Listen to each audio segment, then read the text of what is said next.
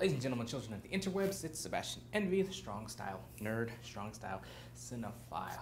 Flash, I'm not surprised or even mad, I'm just disappointed. Let's geek about that for a few minutes here. So at the tail end of last week's episode of The Flash, we saw Nora emerge from the negative Speed Force all red-eyed and evil, and who was more excited than me? Nobody. I spoke it into existence, full-on evil Nora, driven over the edge by her desire to save her dad for the greater good. But no, it was not meant to be.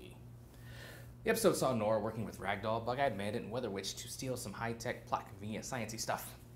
They first needed to steal some stuff from Star Labs, as well as kidnap Cisco, and they ended up kidnapping Sherlock. We see an exchange between Barry and Nora where her evilness kicks in and she knocks him away with a burst of negative Speed Force lightning. Meanwhile, Caitlin and Ralph check on her father's Arctic lab. They share an awkward moment where Ralph thinks that Caitlin is coming on to him, but they also learn that the prototypes for Cisco's metahuman cure are missing.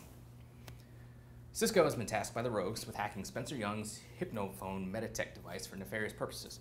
Now, as he works, he and Sherlock bond over their love lives and keeping things secret. Sherlock knows his lady is a meta, but she hasn't told him herself. Cisco, of course, has not told his social media official girlfriend that he is a meta. Sherlock voices what we've all been saying ourselves, that Cisco doesn't want to be Vibe, tied to the fact that Carlos Valdez doesn't want to be on Flash anymore as well. Meanwhile, the villains move on to the weapons tech heist. There's a double cross there against Nora, with the villains taking hostages and threatening to kill them, and the Flash doesn't show up and reveal his identity. The Flash does, but it's a Sherlock-controlled hologram. Team Flash, Joe and Iris, reveal themselves as guards, and they foil the villains in short order, with Barry and Nora coming back together following a heart-to-heart conversation, which I knew it would be, but I still did not care for it to be.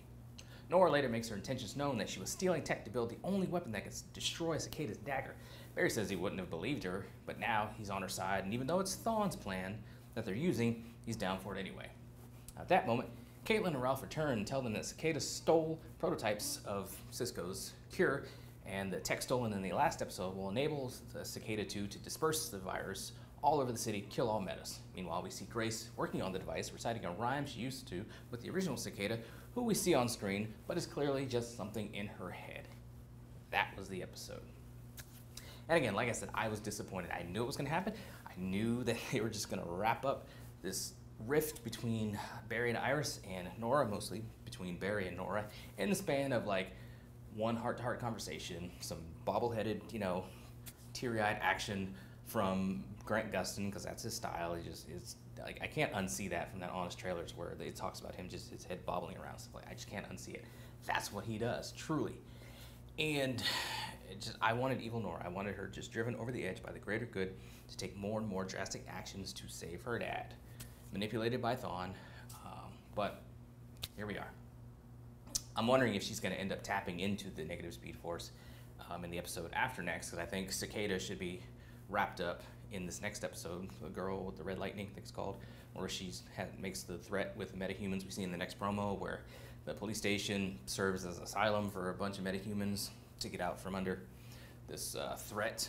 So Cicada 2 should be wrapped up, and then a synopsis of the season finale says it alludes to Barry tangling with his first and most persistent nemesis, Reverse Flash. So Thawne will get out, he'll get back to the past or the current 2019, and he'll throw down with Barry, and then I think that Barry will be overwhelmed, and Nora will end up tapping into the negative Speed Force and using it actually against Thawne to beat him or something like that.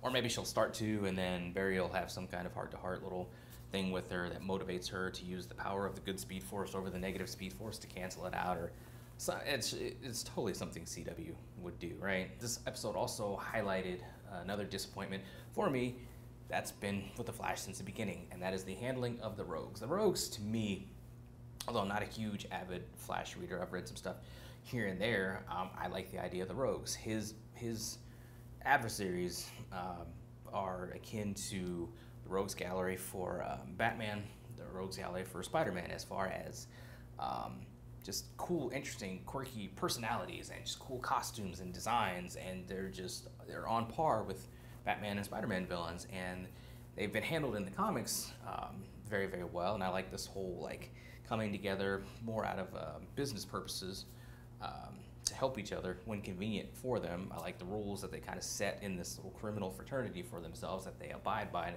if you don't, you get kicked out, and that sort of thing. I just like that. We thought we were going that way when we got Captain Cold and got Heat Wave, and then over the years we've gotten, you know, Mirror Master at the top, Pied Piper, and some other villains along the way. They just haven't handled them. And I know that, of course, Captain Cold and Heat Wave got shuttled off to Legends of Tomorrow, and I don't regret that because they've been awesome on that show, but they were a disappointment on The Flash. And The Flash is never, outside of a couple team-ups here and there between the Rogues, most, you know, like this episode, they haven't just done the Rogues justice, and they haven't really cared to, I don't think. If they really wanted to, they could give us a nice Rogue story, and that would be like when people were complaining about Speedster as far as like the big bad, and then we got the Thinker, and the Thinker sucked. They could have done something with the Rogues and just broken it up into sections of episodes with the different Rogues and have the Rogues come together in the end for, you know, their squabble with the Flash. I mean, there's so many different ways they could have done it if they wanted to do it, and that's been the problem. They haven't wanted to give us the Rogues. They've just been made them one and done throwaway type of villains, and you know, they run through them like that, and we're left with where we're at now, where we're in, you know, several years later, we've gone through all these Rogues, and it's like, okay, what's left as far as villains go?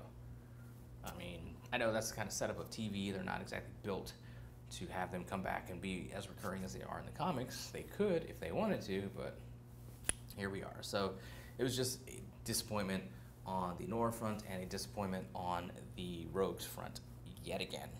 But I guess that's just what we have to accept at this point. Like I said, we got 2 episodes left. We wrap up Cicada Grace, hopefully answer the question of just how, and maybe that ties into Thawne's plans of how she ends up with a time machine to come from the future to the past. That's, I don't know if that's going to be something where they're just, the writers are like crap, and we'll have like 2 sentences in the next episode where she says, oh, I got the time machine from this and I did this, to wrap it up, because we haven't got anything about that. Like, nobody's like questioned how she ended up with the trouble bubble and coming through, you know, back to the past. I'd really like to know the answer to that, and whether or not it gets wrapped in with Thawne's plan. And of course, Cisco, as soon as he came up with the metahuman cure, we knew it was going to get turned into a plot device where he's going to feel bad for making it, because it's going to be immediately turned into a weapon against metahumans, of which that he is, even though he doesn't want to be.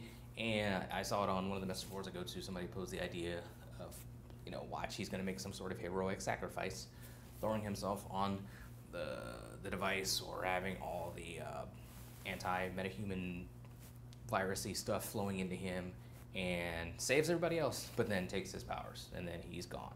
He's no longer Vibe. He can go off, you know, live happily ever after with his social media official girlfriend. He can still come back in the Crisis because he can use his mind to contribute, not necessarily powers. So that's how I think that's going to go with Cisco. But like I said, I'm totally for them thinning down the numbers of the people on the show to give greater focus to some people they haven't, as well as just making it a better show, a tighter narrative all around. We'll see who else leaves in the next 2 episodes and into next season what happens. But anyway, those are some of my thoughts on it. More importantly, what do you guys out there think about this past episode of The Flash? Are you disappointed that Nora is just all good again? And what do you think about the plot with Cicada 2, with Cisco leaving, all that fun stuff that's going on? Let's talk about it. Social media's below there, so talk to me on there, on this YouTube channel, here, there, everywhere. Let's geek.